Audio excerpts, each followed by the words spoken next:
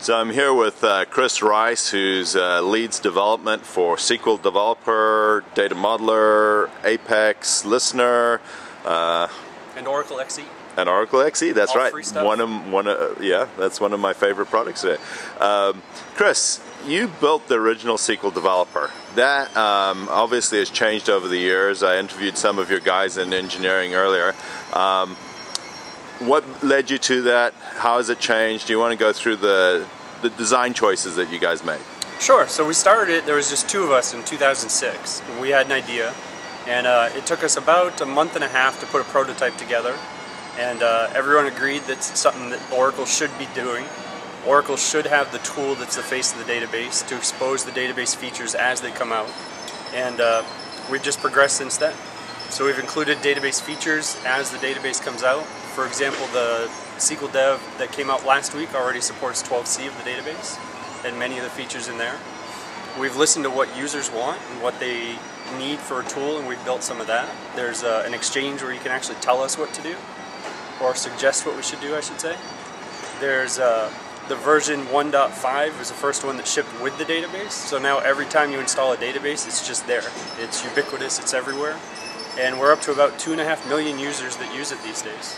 And one thing that I love about your development team is you guys actually listen to your OTN discussion forums and you track features requested in there, and you've built a lot of features into the product. Yes, so if you go to sqldeveloper.oracle.com, you can actually fill out an enhancement request and vote on it, kind of movie style, Netflix, give it stars and things like that. And the more popular they are, the more we listen, the more we look at it. And on the forums, I think it's crucial that the developers actually interact with our end users. They can get direct feedback. And I think that helps a lot with the credibility and the usability of the tool.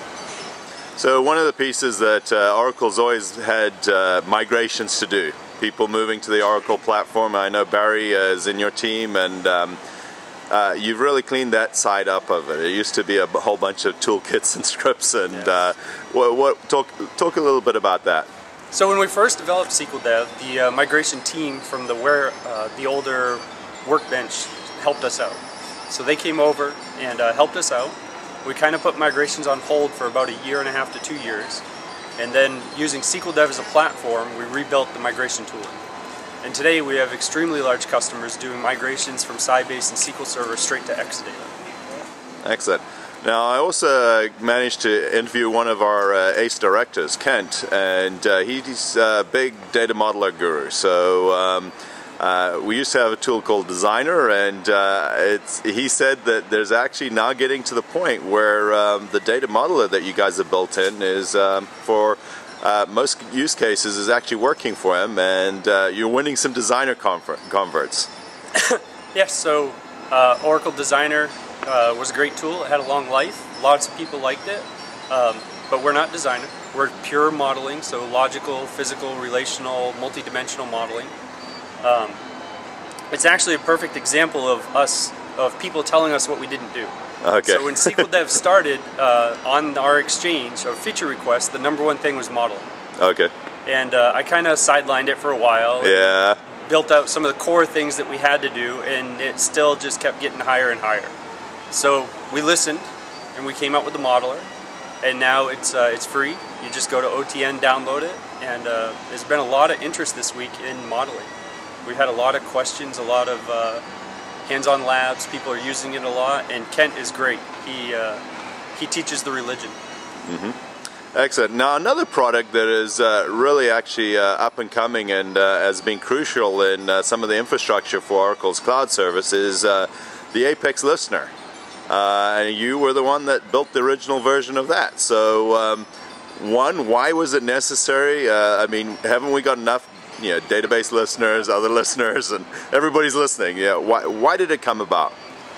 So the Apex Listener came about because Mod PL/SQL, the old version, to use the OA toolkit in the EPG, hadn't changed a lot in a while.